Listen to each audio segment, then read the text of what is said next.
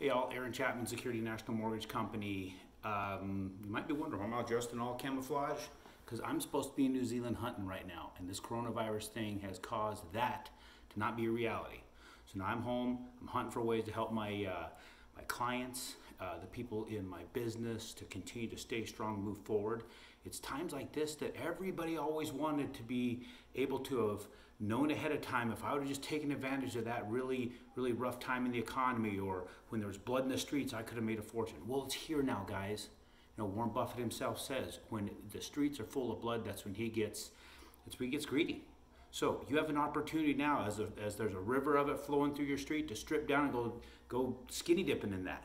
Got to go out there and find, how do I make a huge impact? And the way to make a really big impact, quite honestly, get back to the basics. The basics of business, the basics of people.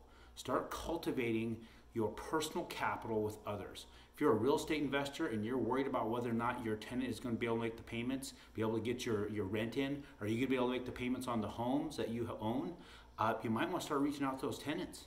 Start communicating. Start figuring out, how can you help them? It's amazing how it works. When you help others, they help you. They don't want to be late on the rent any more than you want them to be. But if you're going to be real hard-nosed about it, say, I want my rent, I'm going to hit you with late payments and all those kind of things, or late fees, man, you know darn well how they're going to respond. The same way you would, somebody acts like that. What they're going to end up doing is like, really? Well, we're going to get the heck out of here. Go ahead and come after us after our lease. We're going to tear up your carpet. We're going to dump concrete down your toilet. Treat people right. They will take care of you. So reach out to them. Start cultivating that human capital. Build the relationship stronger. We're all in the same mess. When you think about this mess, it's something that's controllable. We've seen that it's very controllable. I mean, China's back to work. The problem is that humans are the ones that are causing the problem. We're freaking out. We need to calm down.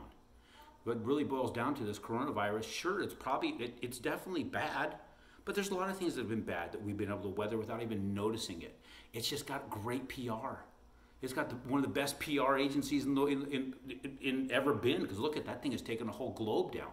So what are we going to do about this? Back to the basics. Basics of your business. Figure out, if you are worried about an impact, what things did you have that in your business that you should be shoring up when it was better? Anybody can kick ass when things are good. Anybody can have a great business when everybody's serving out free lemonade and brownies. Maybe you have to bake your own right now. So it's time to figure out, what is it you need to put in place to assure against these things. If you're ever taking cash flow and using that for your own personal use, shouldn't do that. Keep it in your business. Build up reserves for this. This is a great opportunity to shore up your business, great opportunity to reach out to others and build them up, and you'll take care of you at the same time.